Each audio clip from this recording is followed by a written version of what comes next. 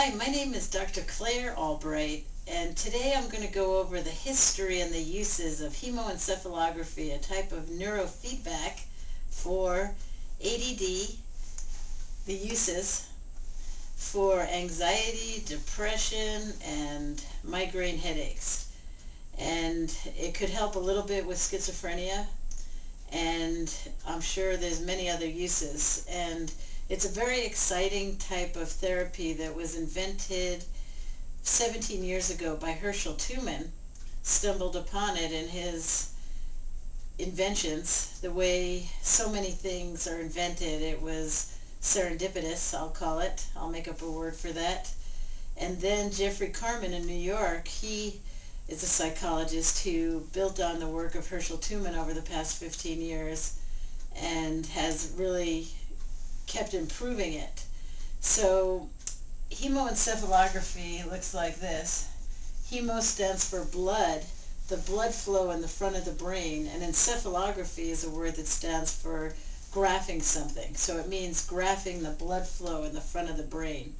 And in the prefrontal cortex, if you look at the front of someone's head,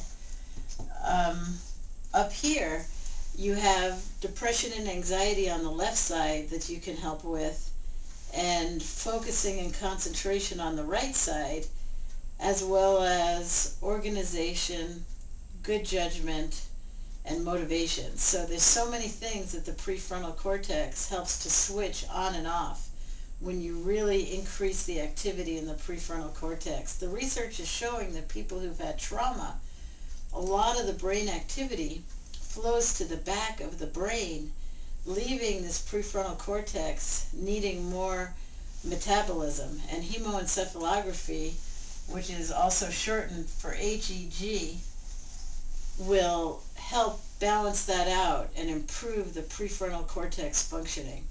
So the history is 17 years of research, and the uses are great reduction in your migraine headaches, great reduction in your ADD and ADHD, great reduction in your anxiety, great reduction in your anger management problems, reduction in depression, a little improvement for schizophrenia, improved motivation, improved good judgment, organization. So what's not to love? Thank you.